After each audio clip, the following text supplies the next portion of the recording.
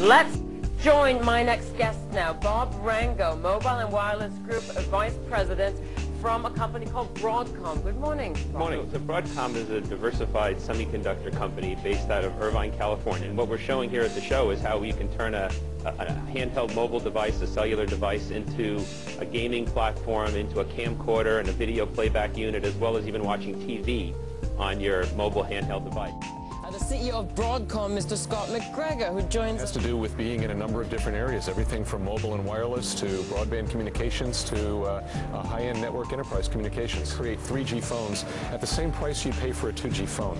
So we think things like that will drive the economies for the consumers. It'll make it attractive for them to buy these phones. One company which makes chips for such products is US-based semiconductor company Broadcom. Bill Rooley is the CFO and joins us now in the studio. First of all, the general Christmas sales seem to be pretty good off the start. The personal video recorder, and we were the pioneer in providing chips for the personal video recorder, the so-called TiVo-type devices that suddenly become everybody's must-have, allowing the consumer to have the choices of so many different features. Scott McGregor, who's President and CEO of Broadcom Corporation. We're here today making a number of announcements. We're announcing that we're offering our Celerity platform, which is really a total cellular platform that integrates things like baseband, Bluetooth, all the pieces of a cell phone necessary to sell a product. You're right about the convergence thing, and cell phones used to just make phone calls, but people expect so much more. Broadcom is the front runners for any potential deal. Joining us live from Barcelona is Broadcom's President and CEO, Scott McGregor.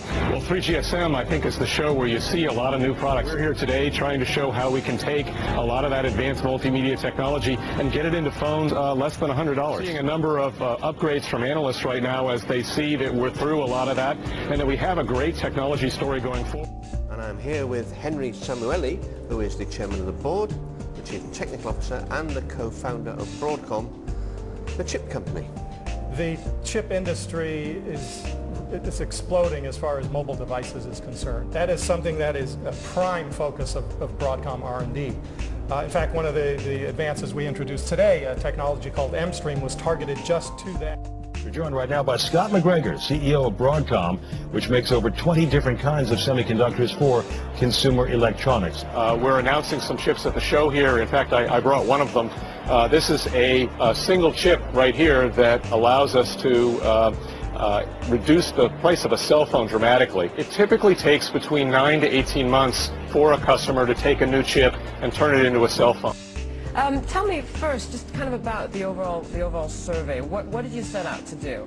We've been managing costs of companies' back office operations, SG&A, for 13 years. Over the past year, we've seen a very steady increase in finance costs. We separate companies into two groups. What we call peer groups, or the majority of the companies, and then we call leaders, we call them world-class companies. In the meantime, though, Europe's top 500 companies, they could save nearly $40 billion annually by offshoring their back office activities. That's according to a new report by the research firm, the Hackett Group. For more, we're joined by Rick Roth, Chief Investment Officer from the Hackett Group. Rick, good to see you again. Down the barrel this time, but nevertheless, good to be speaking to you. Rick, so huge savings potential for these companies.